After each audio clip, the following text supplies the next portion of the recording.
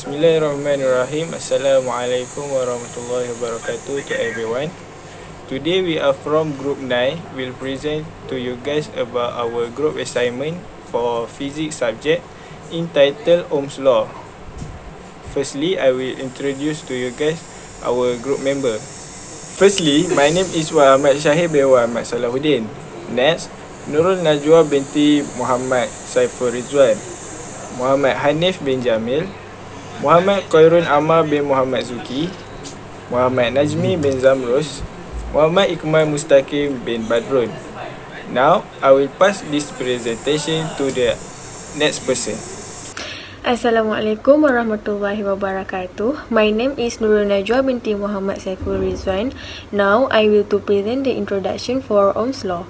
Ohm's Law is a formula used to relate the relationship between voltage, electric current and resistance in an electrical circuit. It was named after the German physicist Georg Ohm in 1827 in his paper entitled The Galvanic Circuit Investigated Mathematically.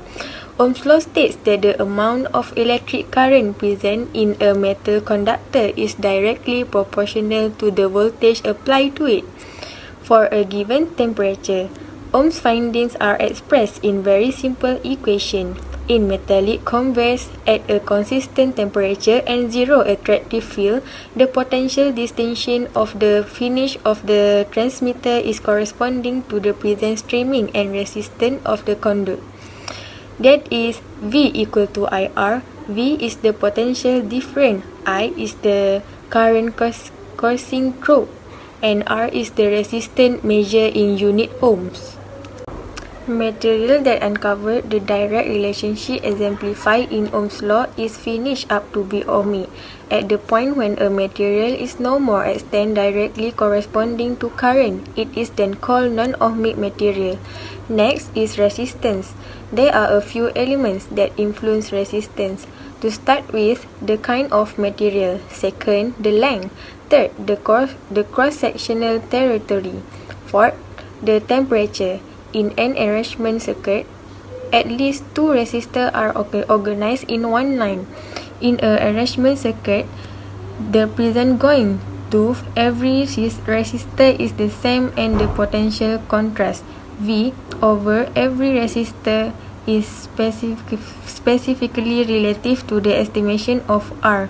In a parallel circuit, resistors are masterminded in at least two lines. In a parallel circuit, the potential distinction V over every resistor is the same.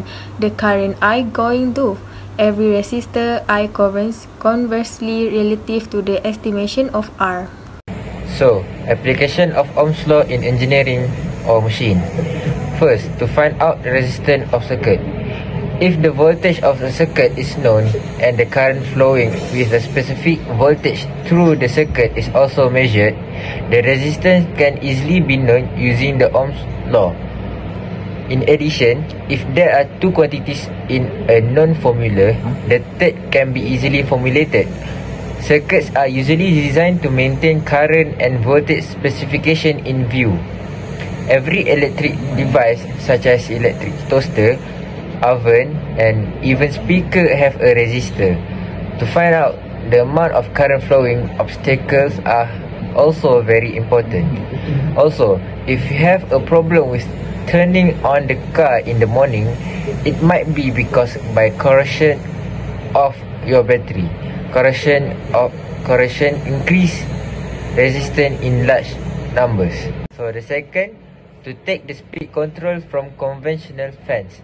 A conventional fan is also inserted into the oven, which gives warm air to heat whatever has been put into the oven. Substances to be heated are surrounded by hot air. Control a conventional fan can be taken via a button. The knob on the back has a potentiometer attached to it. The potentiometer functions as a variable resistor and potential divider. This is when the Ohm's law comes into use. For each variable obstacle, the value of voltage or current can be calculated. Okay, for the next application of Ohm's law in engineering or machine. One is Ohm's law to choose a fuse.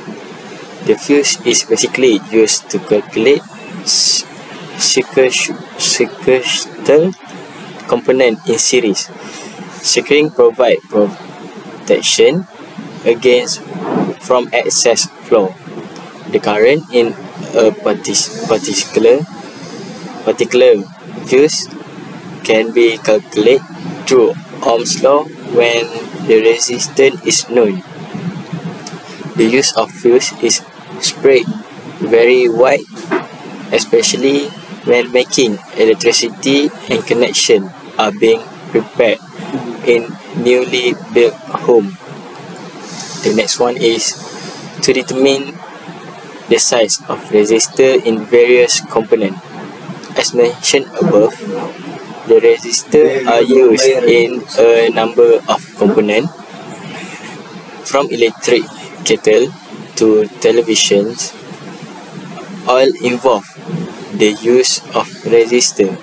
However, the resistor must be sized carefully, and when we say that the size of the resistor, we mean the voltage. This can be done through the help of simple ohms that the form of the law of the ohm is changed, namely P equal to IV. The last one is circulation of the amount of power supplied to electric heater. Using Ohm's law calculator in the modified version, P equal to V square over R. This helps in calculating the amount of power supplied to the heater and specifically the heating coil in the heater. Besides that, you might think, what is the use of knowing strength? Well, you can double the time you use an electric heater with power and know the approximate electricity bill. Next, I'm going to talk about advantages of Ohm's law. First, we are able to analyze relationship between current and voltage. Second, able to give the resistance applied in circuit. There is only one limitation, that is it can change its value if the circuit is left on for a long time. Third, to control the amount of current in a circuit, adding resistor to reduce the current flow and taking them away to increase the amount of the current. Fourth, allow you to analyze circuit diagrams, especially when you combine it with Kirchhoff's law which follow on from it. Last, it can also be extended to describe electrical power, the rate of energy flow per second. Okay, for the conclusion, based on the research on Ohm's law, we can conclude that Ohm's law deals with the relationship between voltage and current in an ideal conductor.